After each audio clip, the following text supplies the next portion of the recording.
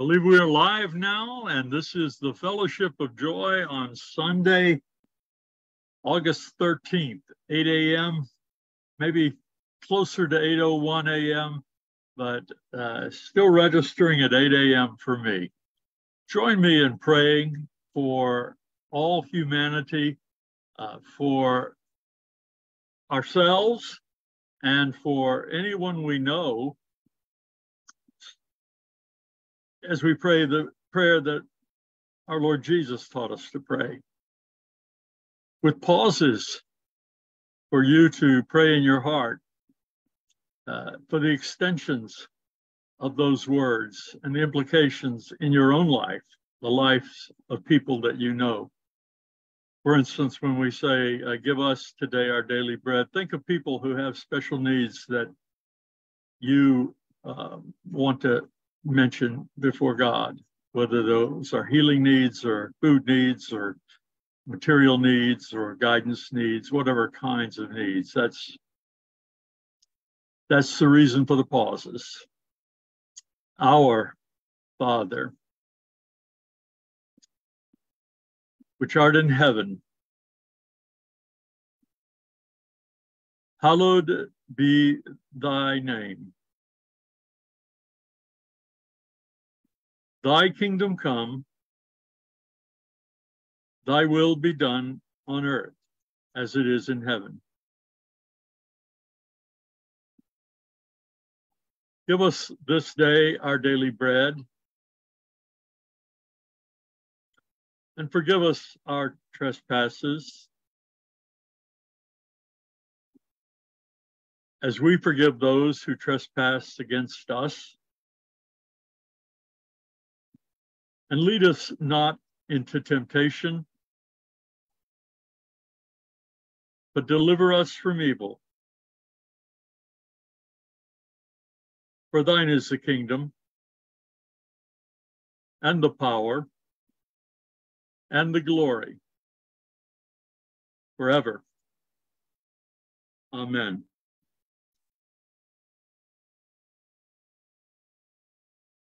Today, this is indeed the day that the Lord has made. We will rejoice and we will be glad in it. Maybe you can find a way to sing the doxology with me. Praise God, from whom all blessings flow. Praise him, all creatures here below. Praise him all above, ye heavenly hosts. Praise Father, Son, and Holy Ghost. Amen. And then maybe the Gloria Patri. Glory be to the Father, and to the Son, and to the Holy Ghost. As it was in the beginning, is now, and ever shall be, world without end. Amen. Amen.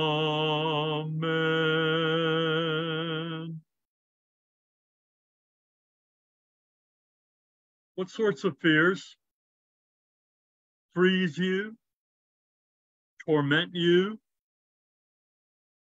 capture you, control your decisions, influence your thinking, wreak havoc in your life, cause you all manner of distress? When we come to the 14th chapter of the Gospel of Matthew, several things have happened that have both been disturbing and awe-inspiring. For one, John the Baptist has been arrested and beheaded through an act of utter treachery and deceit, and yet at the same time frame, Jesus has again fed the multitudes miraculously and wondrously, and people have been healed and delivered, and mighty things have happened. And at this point, Jesus senses the need to get away from the crowds and pray. He is on one side of the Galilee, near the mountainous range that separates the land of Israel from Lebanon and Syria. And he tells the disciples to get in the boat and start toward the other side of the Sea of Galilee, the big lake there, that gorgeous lake. And he climbs the hill. They see him walking up the hill, no doubt, up the mountain to find a quiet place to spend with his Father. And they're out at sea. And early in the morning, the fourth watch of the night, really, the winds came and the waves came, and the boat was battered by the waves. And it was one of those storms at sea that seafarers talk about when they are back in the public houses and bragging about what they've survived. When the disciples were in the boat, I don't know, it's not reported what they're feeling, but we can only imagine. But verse 25 says, early in the morning, he came walking toward them on the sea. And when they saw him, they were terrified, saying, "It's a ghost." And they cried out in fear. They'd been in storms. You know, you have something in this world called systematic desensitization. And that is you take your worst fear and you face it, you deal with it, you live through it. You live through enough of these tragedies and travesties and trajectories of life that threaten you, and it's another day and another dollar. You've been through one storm, you probably get through this one. Yeah, there's still a tingle of fear, but it's familiar fear. But now they see something, looks like a ghost coming toward them. And you can only imagine what they're thinking, because this is not in their frame of reference. This is something they've heard about. This is something they've heard stories about. Maybe they've sung shanty songs about it. And yet now they're seeing something, and they're all seeing it. See, they're all seeing this shadowy figure walking toward them on the water, not just any water, not calm water, but a stormy water. Well, but immediately, verse 27 says, Jesus spoke to them and said, "Take heart," or "Take courage," or "Be of good courage. It is I. Do not be afraid." Peter answered him, "Lord, if it's you, command me to come to you on the water." And he said, "Come." So Peter got out of the boat, started on the water, and came toward Jesus. And he said, when he noticed the strong wind, he became frightened. He wasn't in the boat anymore. That's something else to be outside the boat in the strong wind rather than to be in the boat. And he began to sink. He cried out, "Lord, save me." And immediately Jesus reached out his hand, caught him, saying to him, "You of little faith, why did you doubt?" When they got in the boat, the wind ceased. And those in the boat were saying, "Truly, you are the Son of God." Peter, you of little faith. That's interesting, isn't it? Of all the people who get accused of having little faith. It's the guy that was willing to get out of the boat. Boy, if his faith was little, what does that say about the faith of everybody else in the boat? What does that say about my faith? What does it say about your faith? Have you gotten out of the boat? Once or twice in my life, I've gotten out of the boat. And hopefully for the big things, hopefully for the important things. If you have the key verse, you've got the outline of this. Take heart. Some translations say, be of courage, or be of good courage, or be of good cheer. Take courage. Take courage. Courage is not the absence of all our apprehensions. It is facing them, dealing with them. It is being willing to do what we need to do, what must be done in the face of them. It is being bold enough to venture out into the unknown, to move toward Christ, to move toward God, to move toward God's will when there are no absolute assurances, when all we see of Jesus on the water are the shadows. It is the willingness to follow through with our commitments. It is the bravery that we muster to face another day. It is speaking out when it seems safer to keep our mouths shut. It is walking when we want to hide.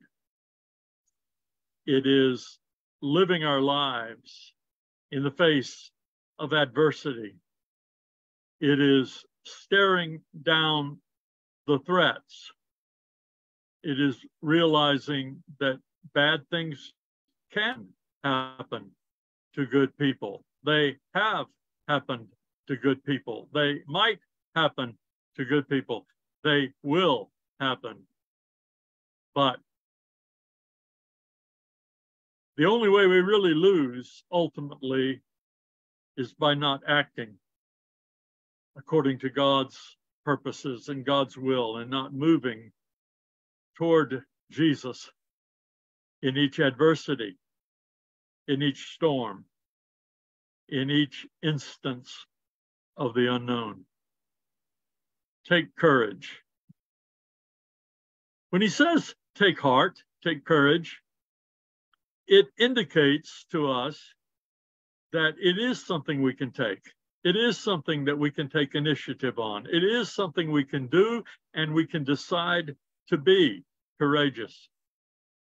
It is within our power. He can call it from us. He can command it of us, and we can command it of ourselves. We can command our courage. Our courage is available to us at the command of Christ and at our own command. Because some of the most courageous people that we've ever known were acting while they were shaking in their boots, while they were trembling within, while they had no guarantees of success. Take heart. The second thing he says is, it is I. Now, that's not the way our grammar works in these days, but we would say it's me. But it is I. So strong, isn't it? It is I. I, the I am. I am with you. I am here to the end of the age. Let that be the source of your courage and your strength and your power and your assurance. Blessed assurance that Jesus is yours. It's I. Well, what did they think? All they saw was the figure of a human. walking toward them. They'd never seen that before. Have you? I've never seen it before. I expect I'll live out the rest of my life and never see it. But they saw it. And what's the first thing they thought? It's a ghost. It's a ghost. Now, this is an illustration of the difference between superstition and real faith. When they say it's a ghost, they're living out the stories they've heard in the pubs with the other sailors and fishermen. They are conjuring in their minds without intention those legends and mythologies of the sea that are all based on fear. They're all based on superstition. It's a ghost. It's the Grim Reaper coming to get me. We're not going to survive this storm. It's a sign that something is very, very wrong. And really, it was the exact opposite. It was a sign that everything's going to be okay. But how do we interpret those visions, and how do we interpret those thoughts? As I understand the devil, he's a trickster. And all he can really evoke in us is terror. He's a terrorist. And all of the minions and all of the ideas associated and the superstitions are designed to play on our superstitions and fears. Okay, so you put the broom on one side of the house last night and it ends up on the other side of the house the next morning, and you assume that it's the end of the world for you. It's a ghost. Well, what if it is? Is that the best that the ghost could do? Just scare you? Annoy you? Disturb you? Rent space in your brain? Jesus wants, it's him. He's there. There's nothing to be afraid of. The power and the grace to recognize the presence of Jesus and the presence of the Spirit, the presence of the Father, the presence of God, the presence of meaning in our moments, the presence of providence, the presence of Jesus, walking on the water to us, walking in the midst of our circumstances, walking with us along the Psalm 23 road through the valley of the shadow of death, walking with us, being with us, walking toward us, appearing to us in a thought, in a word, in a deed, in a circumstance. That is the source of the courage that he's telling us to take. That is the source of our sense of well-being. And we can look for it, that presence. We can look for him. We can reach out to him, because though he is invisible, he is there. And that is part of the meaning of trust. Trusting as the moments fly, trusting as the days go by, trusting him whatever befall, trusting Jesus, that is all. And it is that step of saving faith that we take when we say, Lord, I trust you, I believe you, I put my life in your hands. It was actually the source of what Peter prayed. If you'll bid me come, I'll come. I'll just jump right out of the boat and come to you. And some today are thinking about jumping out of the boat. And it's not so much jumping out of the boat. It's not walking on the water. It's not getting in the storm. You're in the storm. You're just in a boat. There's not much. There's just a couple of inches between you and the water, wooden inches. But it's coming to Jesus. No matter what else is going on, whatever is between you and Jesus. Your own sin, your own doubts, your own fears, but moving to Jesus at his bidding, come. And maybe he is whispering in your ear today, as I speak, come. And it is I. It's that discernment that enables you to recognize God is there. And God is there. And the presence of Jesus is there with you. Take heart. It's I. Don't be afraid. In the midst of a devastating world war, Franklin Delano Roosevelt, our president of this country, some of you are listening from other places, but he said, we have nothing to fear but fear itself. Because fear is a destabilizer. And fear is an immobilizer. And fear will paralyze you and keep you from living life and keep you from embracing joy and peace and purpose. Fear will stand between you and where you need to be. It wasn't the water that was the real issue of Peter walking. It was coming to Jesus. And the moment he lost sight of Jesus, he began to sink. But immediately he cried out, Lord, save me. And Jesus did, and they got back in the boat. And then, and only then, the storm subsided. And I wonder sometimes when Jesus said, oh, you of little faith, why'd you doubt? You know, the gospel writers don't record the facial expressions or the chuckles in the voice. Yes, Jesus was teaching him, but Jesus was also teasing him. Of all the people in the boat, the tempestuous, impulsive Peter, Simon Peter, is the only one that's willing to get out and come. And still his faith was small. But what did Jesus say about little faith? He said, well, with a little faith, you can move a mountain. So don't beat yourself up when you don't have enough faith. You've got enough faith. You just have to put it in the right person. And so when Simon Peter says, save me, Jesus saves him. And he'll do the same for you. You don't have to muster great faith to cry out to God for help in the midst of your circumstances. Jesus knows that you are afraid. That's why he says, don't be afraid. And they were afraid of something they thought was a ghost. He got in the boat. The wind ceased. And those in the boat worshiped him.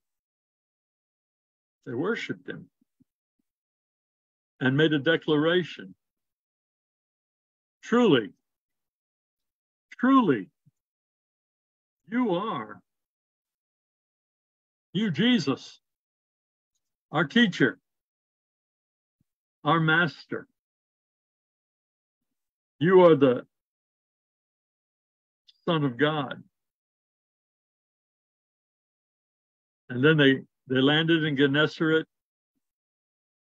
and people recognized Jesus, and the word got out, and the business of spreading the good news of the kingdom went on, and people brought their sick to him and begged him to let the sick just touch the edge of his cloak, and they were healed, and life went on.